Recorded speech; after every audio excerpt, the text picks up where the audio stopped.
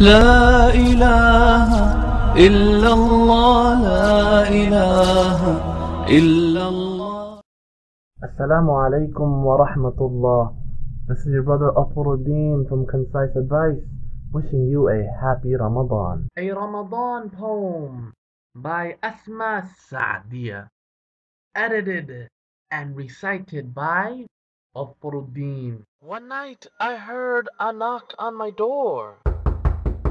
Who can it be? I wasn't quite sure.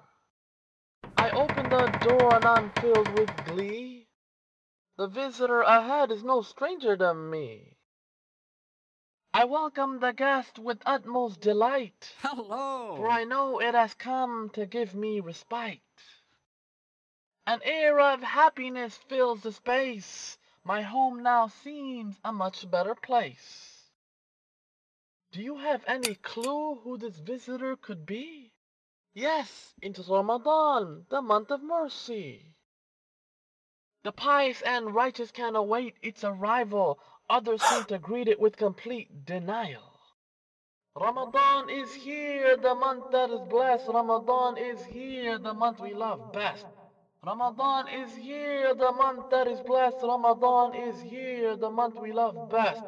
The month in which the Quran was sent, a time of great blessing in which to repent. Fasting for Allah is a great Muslim deed, controlling your desires and suppressing your greed.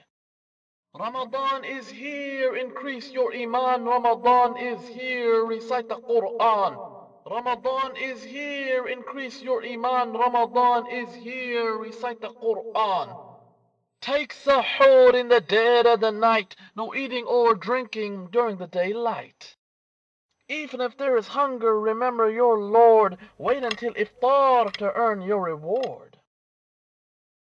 Refrain from bad deeds and repent your soul. The pleasure of Allah is our only goal. For Allah we fast from dawn to dusk. For Him our breath is the fragrance of musk. The Muslims who pray and fast with zest are aware of the rewards that this month possess. Throughout this month we weep and repent. Now is the time to strongly lament. And those who shun this sacred month on the day of reckoning will face the brunt. We pray to Allah to right our hearts. Help us, Ya Allah, make a new start.